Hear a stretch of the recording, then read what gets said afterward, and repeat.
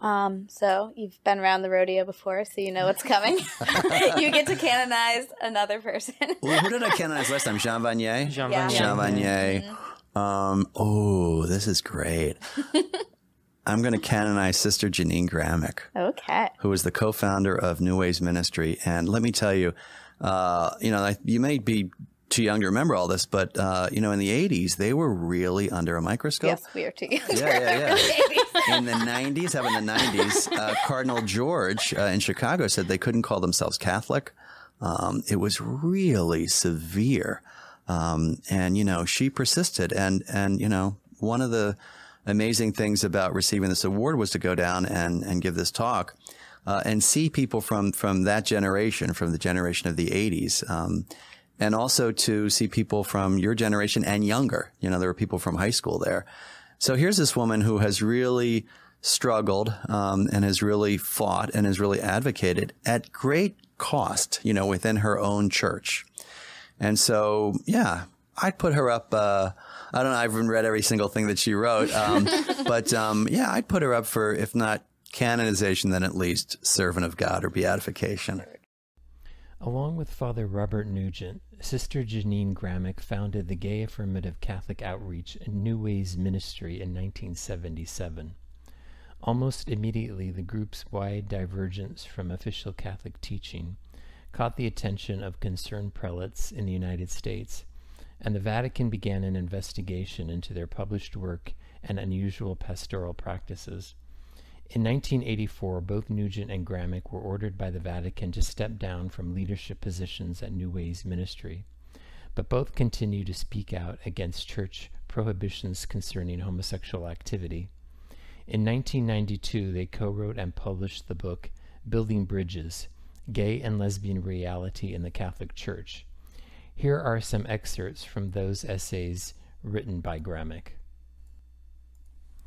An obvious function of the genital organs is reproduction, but to maintain that a particular bodily organ serves only one purpose, or must serve a certain specified purpose, seems provincial at best. A positive and affirming lesbian-gay theology or spirituality rejects the notion that a homosexual orientation is abnormal, sick, sinful, or criminal. The 1986 letter from the Vatican's Congregation for the Doctrine of the Faith, which contended that a homosexual orientation was objectively disordered, obviously did not begin from the experience of being lesbian or gay. Such experience confirms that a homosexual orientation is not contrary to nature, but is part of God's plan for creation and essential for developing the human family. Without the presence of lesbian and gay people in the world, reality would be truncated and humankind unfulfilled. Lesbian feminist theologians are exposing the limitations of a procreative sexual ethic and are suggesting instead an ethic based on mutual relation.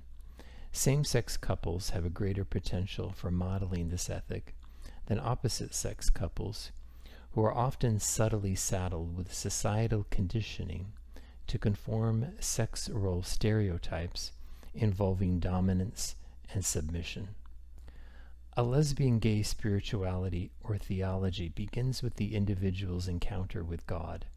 It is not necessary that God's presence be mediated through formal religious structures.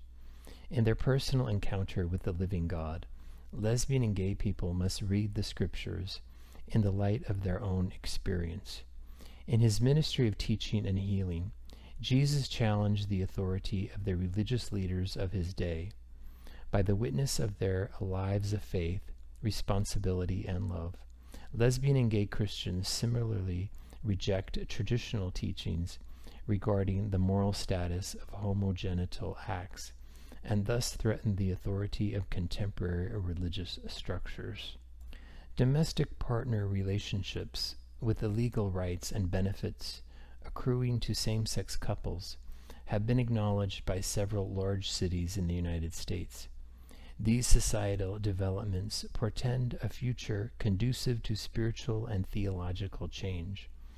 Only when lesbian and gay persons have been accorded full and equal respect and dignity as human beings in society and in the church, so that they are no longer categorized as inferior insiders or outsiders, will the Christian community be able to say that the God of heterosexism has been eradicated. In 1999, the Congregation for the Doctrine of the Faith issued a notification regarding Sister Janine Gramick and Father Robert Nugent. Both were permanently prohibited from any pastoral work involving homosexual persons. Gramick ignored the notification, stating, "I choose not to collaborate in my own oppression." In 2010, the USCCB, then headed by Cardinal Francis George, issued a clarification on the status of New Way's ministry, stating, "No one should be misled by the claim that New Way's ministry provides an authentic interpretation of Catholic teaching and an authentic Catholic pastoral practice. Their claim to be Catholic only confuses the faithful regarding the authentic teaching and ministry of the Church with respect to persons with a homosexual inclination." In 2011, Gramick stated, "But because I know church history, I know change takes centuries. We are planting seeds for change at the upper levels of leadership." She continued, "When we started this work, only 20% of Catholics believed in equal rights for gays and lesbians. Now it's over 73%. The church is moving." In a 2011 op-ed for the Washington Post, she wrote, "Many Catholics have reflected on the scientific evidence that homosexuality is a natural variant in human sexuality, and understand that lesbian and gay love is as natural as heterosexual love. In forming our consciences, Catholics consult Scripture and our theological tradition. Here again, there is little firm reason to oppose marriage equality." In 2012, Gramick publicly spoke out in support of the state of Maryland same-sex marriage referendum, or Question 6, which narrowly passed with 52% of the vote, thus at the time making Maryland the 8th state to legalize gay marriage. Gramick was also present when then Maryland Governor Martin O'Malley signed the legislation into law.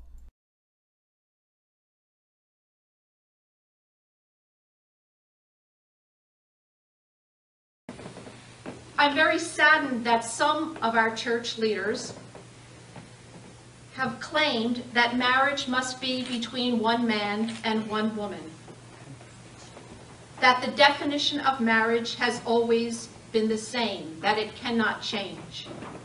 Well, this is simply not so.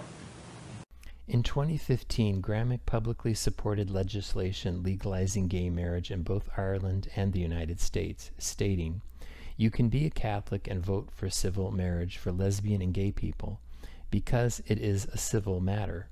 It has nothing to do with your religion."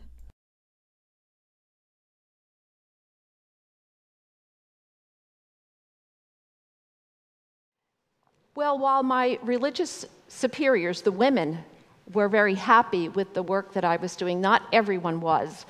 So there were complaints made to the Vatican. In 1988, the Vatican announced that it was going to investigate my ministry, and this came from the Congregation for the Doctrine of the Faith. Now, the former name of the Congregation for the Doctrine of the Faith was the Inquisition. So I was being investigated by this Inquisition.